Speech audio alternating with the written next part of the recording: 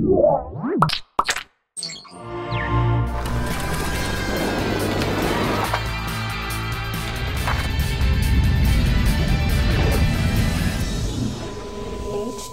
Nation. This episode of HD Nation is brought to you by Netflix. Time to get our HD Nation on. Jonathan writes in, I'm thinking about taking the 3D plunge this summer or fall, and I'm wondering which tech do you prefer now and looking forward into the future?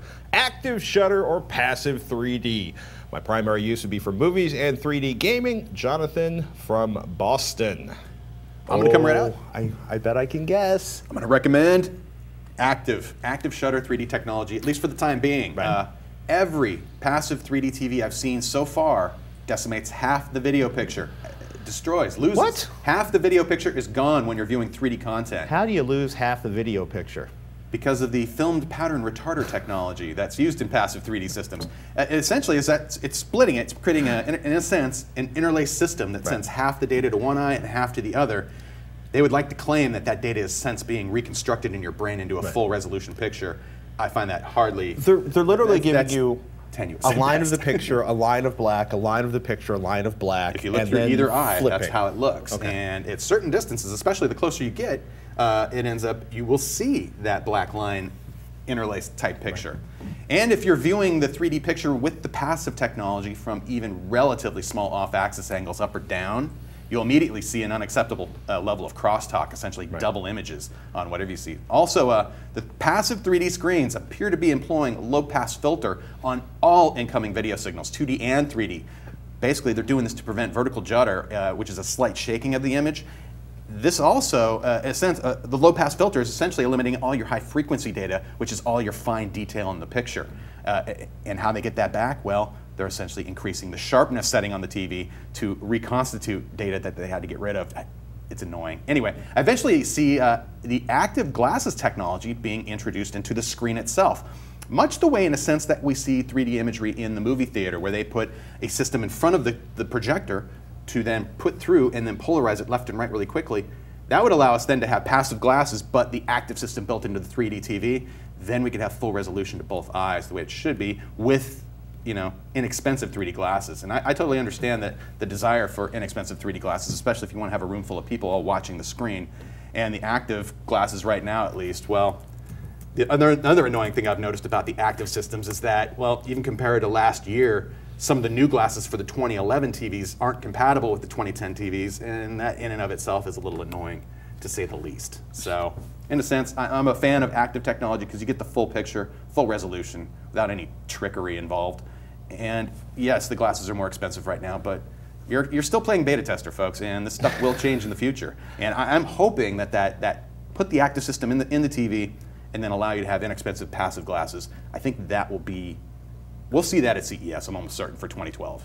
Barring all of a sudden, like, the blackouts being lifted from baseball and baseball and NFL and everybody in the planet going 3D, plus, say, Michael Bay in Transformers 3, do you think 3D's dead? Or do you think 3D, I mean, do you really think 3D has a future at this point? Oh, heck yeah. Okay. It ain't going anywhere. And it's getting better with every generation of content that they're creating.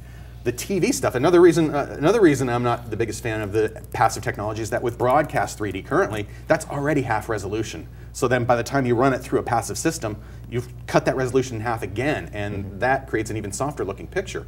Also, with 3D, especially in particular to gaming, one thing I really dig is that you could have both you and your friend wearing a pair of glasses and seeing separate pictures. So rather than doing the traditional split screen or quad screen for the people gaming in the room, I think you could only probably do this with 2 people at once, but you could then have each of you watching a separate image, or perhaps if you have somehow audio being separate as well, you could also have you and your companion watching different programming at the same time. And I think that's a kind of a neat thing to, one aspect of 3D that is different from just the straight 3D part of it. So you're still buying them? Yeah. Phil writes in, is it worth the extra money to go from 720p to 1080p in a 42-inch screen size?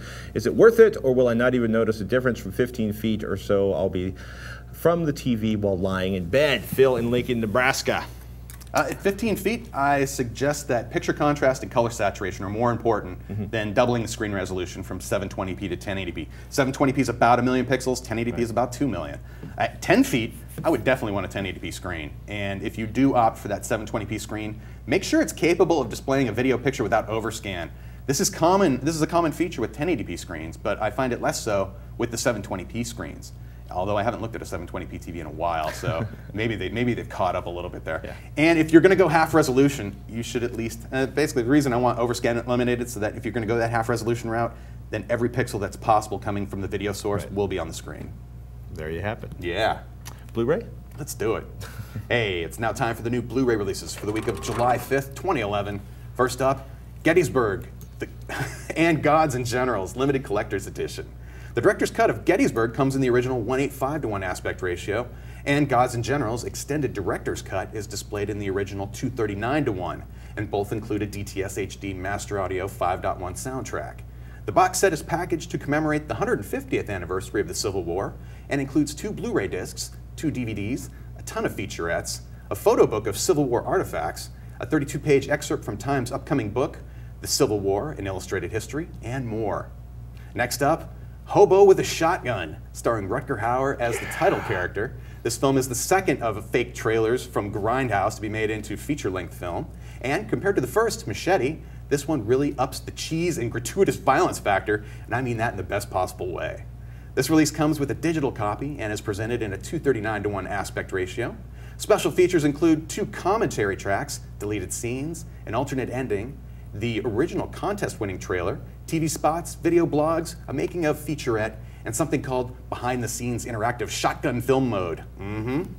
Also released this week, Das Boot, director's cut. Adapted from the 1973 German novel, this 1981 film tells the fictional story of a German World War II submarine and its crew. Roger's a fan of this film partly because of how well it depicts both the mundane life and the terrifying war aspects, all from a point of view you don't normally see in World War II films. This release is digitally restored with fully remastered and features the 208-minute director's cut. Yes. It comes in an MPEG-4 AVC codec, 1:85:1 aspect ratio, with both an English and a German DTS HD Master Audio 5.1 soundtrack. This film is originally in German, but since they had bilingual actors, each actor recorded his own dialogue for the English dub. Extras include a director's commentary, behind-the-scenes, featurettes, historical material, and more. And as always, check out our show notes at techzilla.com or hdnation.tv for the rest of this week's Blu-ray releases. Hey, you know we love HD in the living room, and that's why we love our next sponsor, Netflix. Netflix, people, they got more than 23 million members, including me, Robert, Veronica, Roger, Serafina, just about everybody we know. We're talking Netflix is the world's largest subscription service, instantly streaming TV episodes and movies over the internet right to your favorite screen, all for one low monthly price. If you're a Netflix Unlimited member, you can instantly watch thousands of TV episodes and movie titles on your computer or your TV through the Xbox 360, the PS3, the Nintendo Wii, the Roku box, and many, many more. Netflix lets you find the movies and shows you want to watch easily. Plus, you watch as many titles as you want anytime for one low monthly price. And you can cancel anytime. No big surprise bills and no long-term commitment. What are you waiting for? Get your free trial membership. Go to netflix.com/techzilla and sign up now. And be sure to use this URL so they know we sent you.